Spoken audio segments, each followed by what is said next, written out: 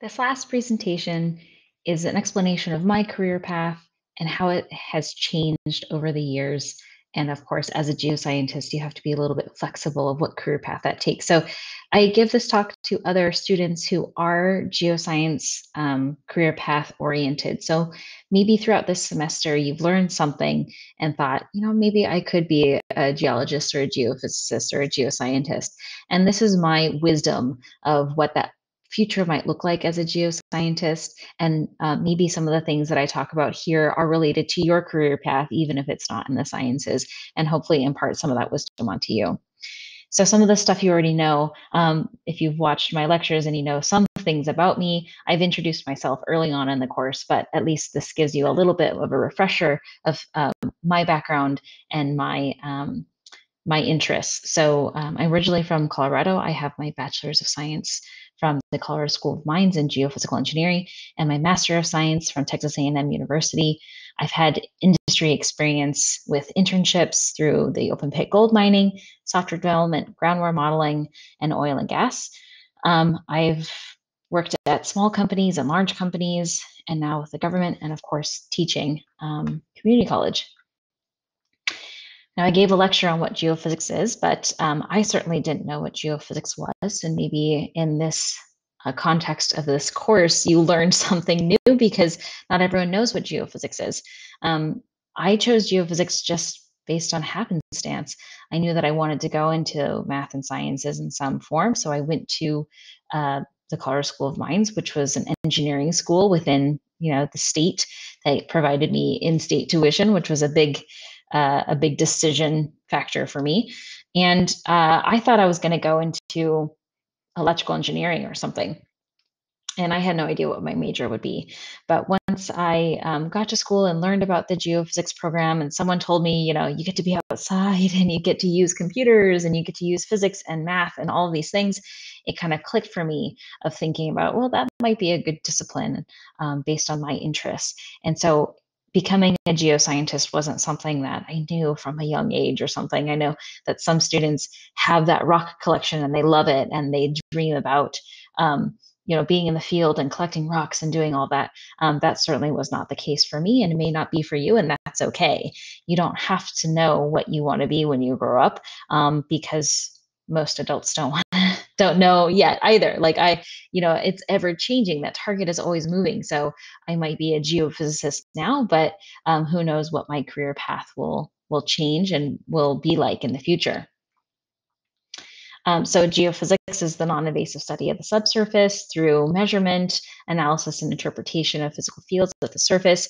We talked about the use of geophysics in oil and gas exploration, development, groundwater, geohazards, archaeology, forensics, infrastructure, unexplored ordnance, and the list goes on. There's so many different applications for geophysics. And of course, we're so cool that we're in the movies. You may have seen the movie The Core, which is where a geophysicist investigates the Earth's magnetic field. Here's Pierce Brosnan in Dante's Peak. He's a geologist, actually, but he detects tremors associated with the volcanic eruption. Then, of course, we have ground penetrating radar looking at dinosaur bones in Jurassic Park. And like I've mentioned in previous lecture, There Will Be Blood is the story of being an oil tycoon in California. And so I like to think of some of my career path has followed that of Mr. Plainview, and that I started in Central Valley, California, and looked towards the coast, and now I work in the offshore regulatory environment. My day-to-day job, not my teaching job, is I do production and accounting for offshore oil and gas volumes. That's a lot of getting emails, printing documents, filing them. I look at digital records often, making sure that they're accurate. I do sometimes permit reviews for operators that are performing tasks offshore, like if they're drilling a new well or modifying a well or even well abandonment. And I also look at some potential resources that could be available to the region in the future. So, I think maybe some of you can relate in that you have an expectation of what your job will be, and that reality changes quite a bit. So, when you think about working offshore and you see the platforms from the beach, you think, oh my gosh, how exciting to be able to go visit those platforms. So you think, yeah, this is going to be me every day taking the helicopter and looking at stuff and doing stuff. But the reality is that, I always have Excel up and running, or I always have files and paperwork. But now the new reality is working from home, and the joke is that my dog takes my Zoom calls for me. This is my dog Pepper. So we talk about a career path. It's never straight, and this is going to be for you as well, no matter what career path you go into. And you think about what those goals might be, and maybe some of those things that your parents are saying. Okay, you have to graduate high school, and then from high school you have to go to college, and then from college you have to go get a job. And then once you're in the job, you do the job, and maybe you want to become a manager, or whatever that might look like. And then the end goal is to retire comfortably, with financial stability. But all those things, that's a pretty straight line. But of course, things change in between. Right now we're not doing a lot of travel, but of course that was something that I really liked to do. Maybe you have to move, or you have family changes. You decide to start a family, or you have to take care of a family member, or you have a career crisis change and you need to change your whole degree, go back to school, or maybe someone is sick in the family, or there's all these things that can happen. And we just have to deal with them. And sometimes that means you go back to your original thought of where you would be, and so on and so forth. Maybe the end goal is still retirement, and retiring financially stable, but you have all these other things that are happening in between as well. So when I went to undergrad, I chose the Colorado School of Mines. It's a small engineering school in Golden, Colorado, where Coors beer is brewed. When I went, the gender ratio was about 30% female and 70% male. I think that's about what it is today. It might be closer to 40% female and 60% male. Why I chose that school is because it was a great school. It was an engineering school. It's highly ranked. But more importantly, it was in-state tuition, and that was a big deal for me, making that decision of how much college costs. So the only words of wisdom I have for you, if you're thinking about transitioning from community college or getting your degree from a community college and maybe going to, a California State University, my words of wisdom are: it's okay, it's difficult, I know it is, but you have to get the degree. You need to finish your degree. And of course, as being a scientist, I recommend that if you do go into the sciences, that you get a science degree, not a bachelor's of arts, if you can get a bachelor's of science. Now, I've had the fortunate opportunity to have internships. And of course, in other disciplines, you'd have the possibility of internships as well. And internships are great because it's a trial for not only different types of companies, but types of jobs. It's a great opportunity to see what it's like in a company, but it can also be a process of elimination. For me, I worked in the field, and I said, "Oh, I'm not very good at the field. I don't like being in the field every day." So you go to an office, and you say, "I don't really like the office." So it could be, a process of elimination for you as well. Of course, having internships is a great way to boost your resume and for you to stand out as an applicant if you are starting to look for a full-time job. A lot of companies that do offer internships sometimes use that as a stepping stone for hiring right after college. So you might do a summer intern there, and then they have a program where if you were in the summer program the previous year, then you can get hired on full time after you graduate. Of course, I recommend that you find paid internships. I know that's not always easy, but you're worth it. So you should try to find paid internships if you can. The government provides a lot of summer internship opportunities, so I highly recommend that if you're in that boat and you aren't quite sure how to find those, you can search for them on USA Jobs, and I'll show you a little bit more info at the end of this presentation. Some large corporations have structured intern programs where you jump in and it's very structured, of like you do 2 weeks of this and you do the training and you have the project and you do this, and it's a very like you're with a cohort of people. So sometimes looking for those opportunities are really great because you get a lot of training and you get a lot of hands-on, and it has a lot of structure.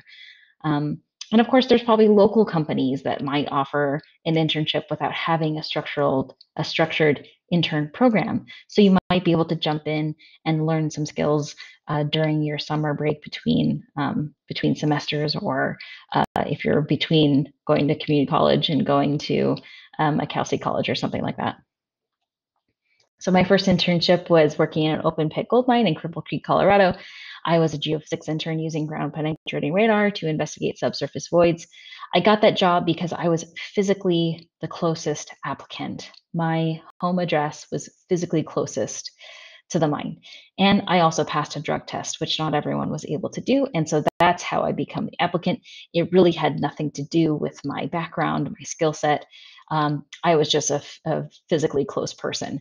And sometimes that's just the luck of the draw. And I'd say that that was quite lucky for me to get that opportunity. One of the things that I did learn about that was that it was a lot of field work. I wasn't very good in the field every day. And being a young female in the mining industry was certainly out of my comfort zone. What I did learn about that process is that, well, I learned quite a bit about the mining business. I learned about new equipment and I learned about software, which led to my second internship, which was working with a software development company that produced the software that I used the previous summer in the mine. So I was doing programming and testing the technical software. And I was writing code, and code was very challenging for me. I wasn't particularly good at programming. And so that was one of those good opportunities for me to say, scratch that one off the list. But what was useful about it is that was my first job as in an office setting. So you get to learn how to be professional and how to give professional presentations. And those are all skills that are very useful too. My third internship was an environmental science intern at Argonne National Lab near Chicago, Illinois, where I did groundwater modeling and data management. And I got that job because I applied on USA Jobs and I had some software modeling experience. So that was applicable to me as a candidate for this particular job. I moved across the country for this job without knowing anyone or having family nearby. Didn't know anyone in Chicago, so I just packed my car and moved. And so that was a bit scary, but also a good experience for me because I needed to push myself and go outside my comfort zone, meet new people, and get that experience.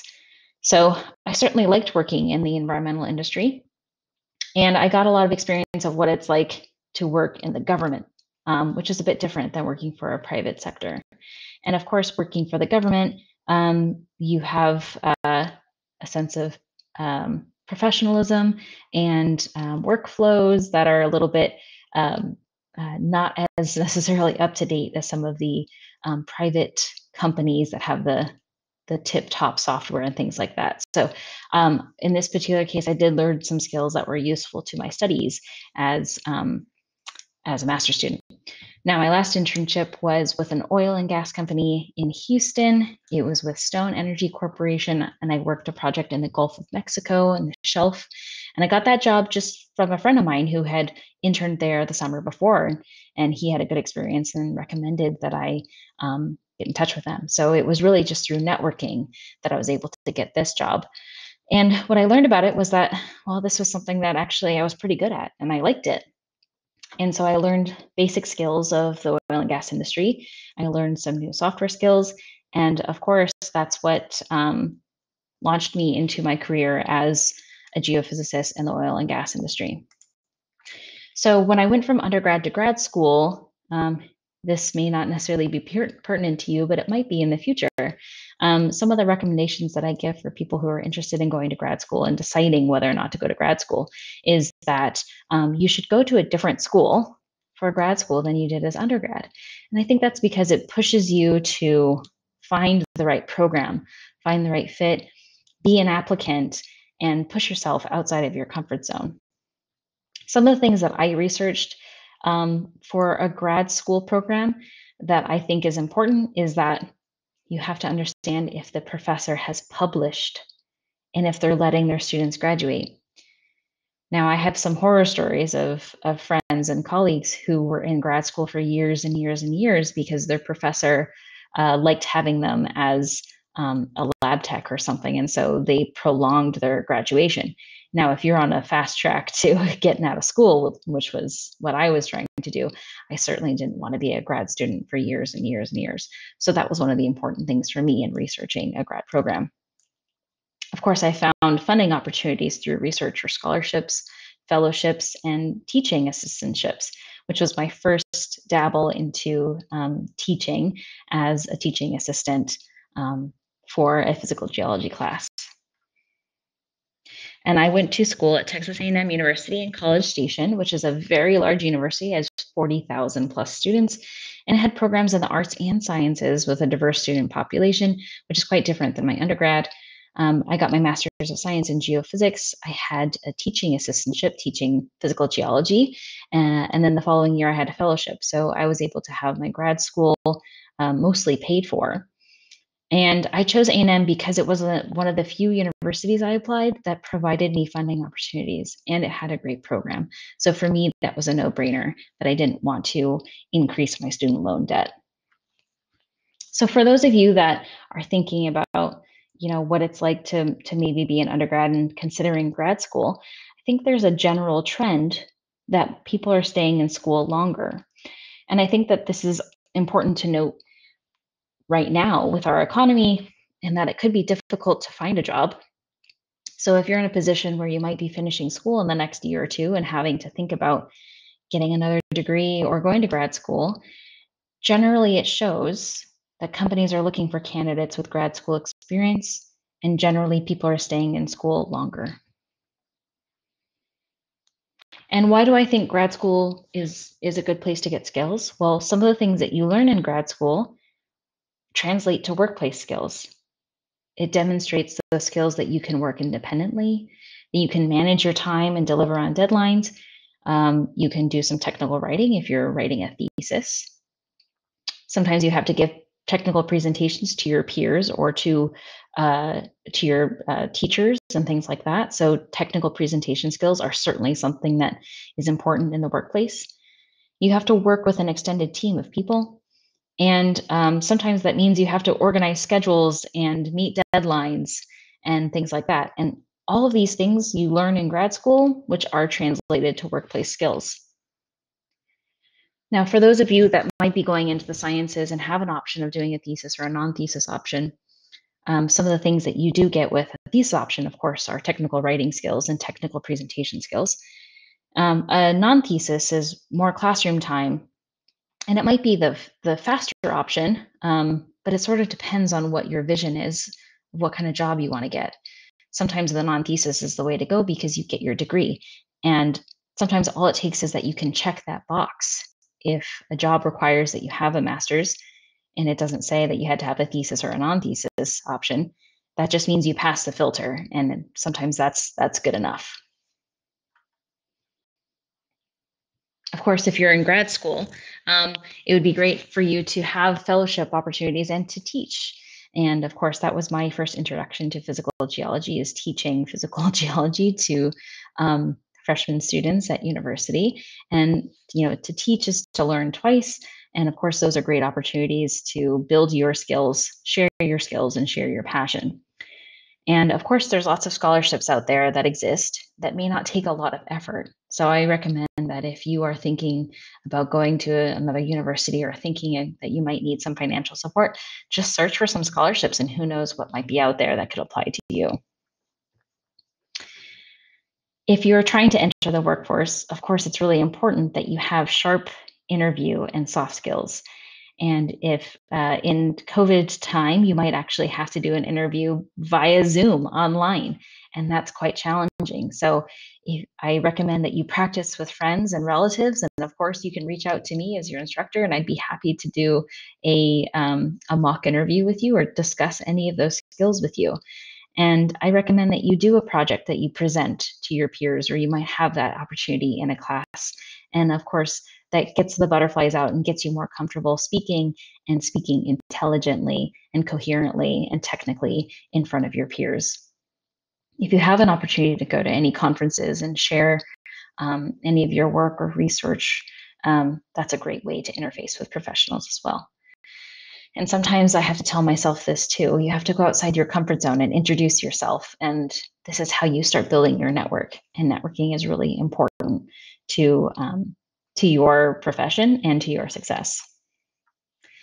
Because building your network is building those relationships, and you never know when that relationship will matter. Some communities can be quite small. So, word of mouth is how you can get your foot in the door. And you have to build a good reputation for yourself. Like I said, if communities are small, people will know that, you may not have the credibility or that you are a great candidate. And sometimes that's the deciding factor of how your resume gets from one stack to the other. Now, building those relationships and trust takes time and effort, but having technology makes it a lot easier. You can connect with people on LinkedIn or send a text or an email or even just do a video chat, which is much easier than necessarily trying to set up for coffee dates and things like that in person. Connections may not just benefit you, but may benefit your network. Helping out a friend or a colleague could help you professionally later on. So it's in your best interest to build your community and put trust in the people that you build your relationships with. Now, for geoscience specific, it's difficult to say, what the future of geosciences is, especially with COVID. There's been a general trend that there's a change in employment in geosciences in the last few years. And that could be because some industries are not recovering very well. There's displacement of jobs through automation.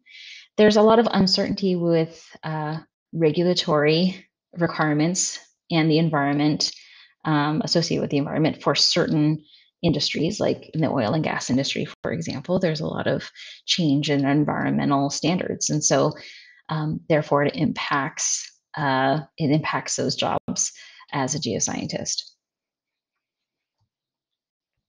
So some of the things that you can do to learn to expand your network as a geoscientist is you can attend those Coast Geological Society meetings that I've put up there for extra credit for you, or there's other societies within the state and the region that can bridge that gap with other professionals. You can look for virtual opportunities, whether that's in the geosciences or not, and there's lots of those types of opportunities now to try to meet new people and extend your network. Like I've mentioned, LinkedIn is a great resource. And that sometimes if you put in a job resume, people go right to your LinkedIn profile and check you out and see what your credentials are.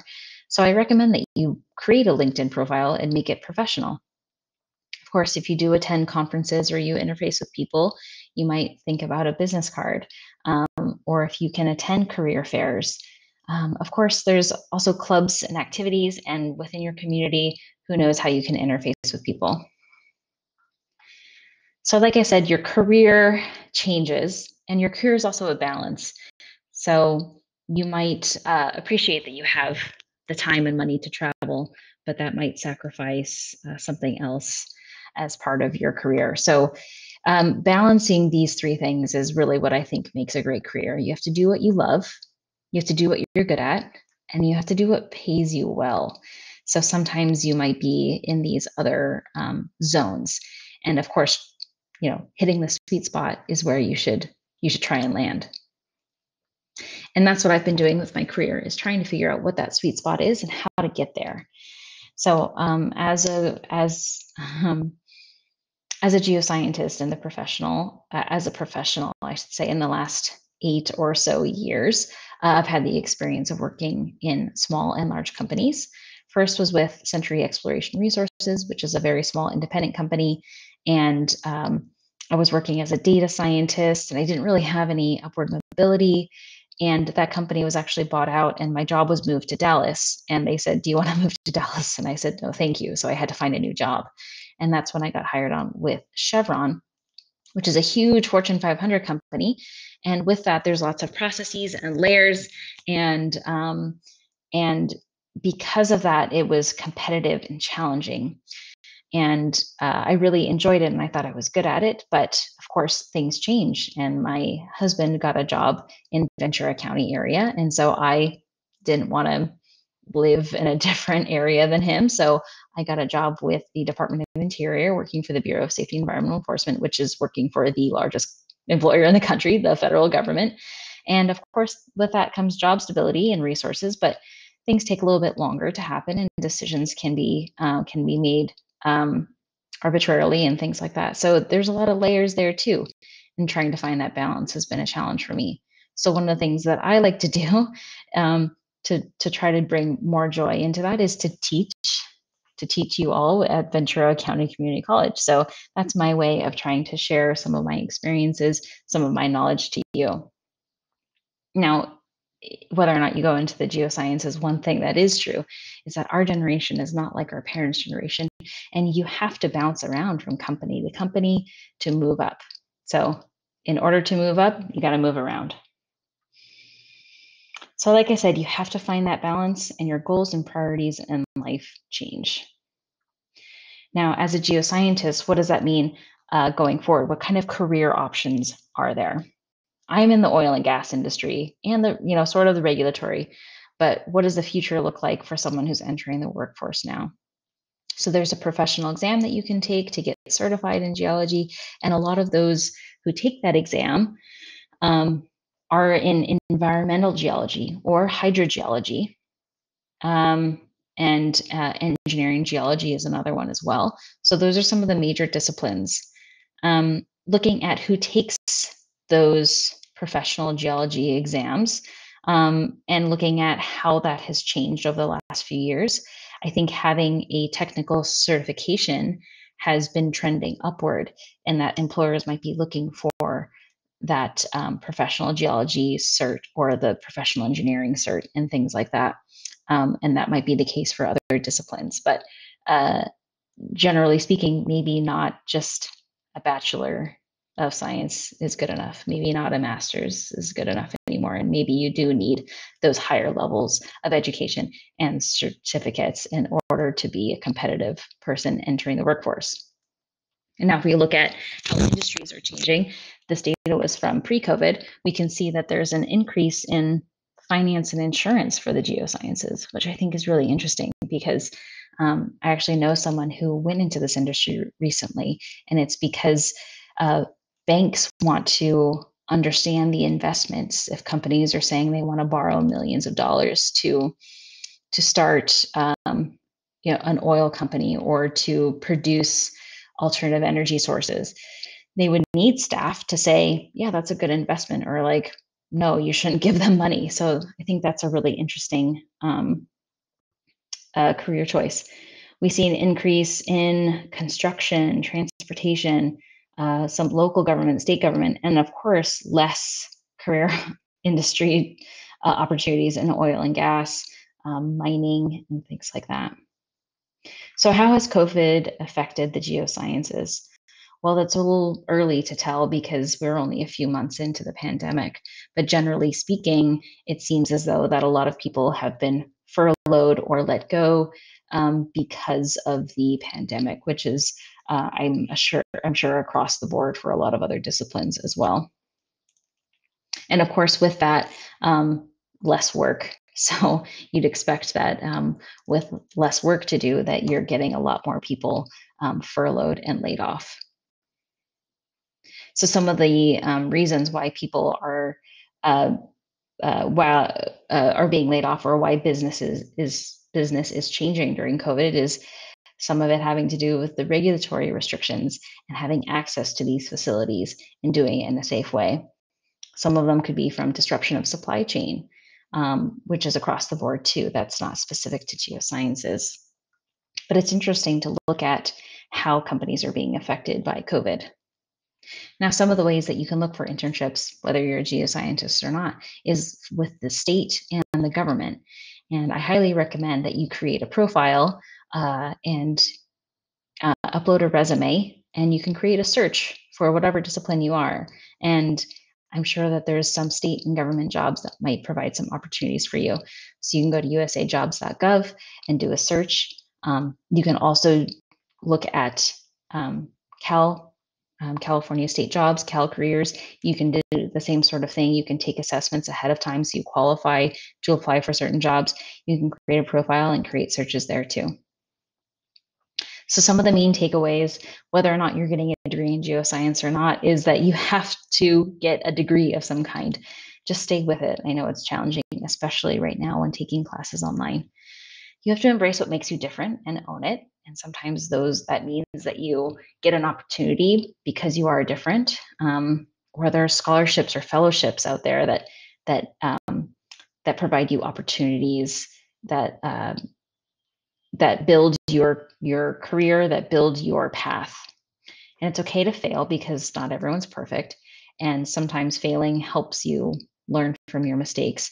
And I think that those, working through that builds adversity, and it also helps you see what kind of path might be the right fit for you. So with that, it's been a great opportunity to teach you this year, and I hope that you feel free to contact me in the future if you ever need anything. And I hope that you have a good rest of your semester. Bye, everyone.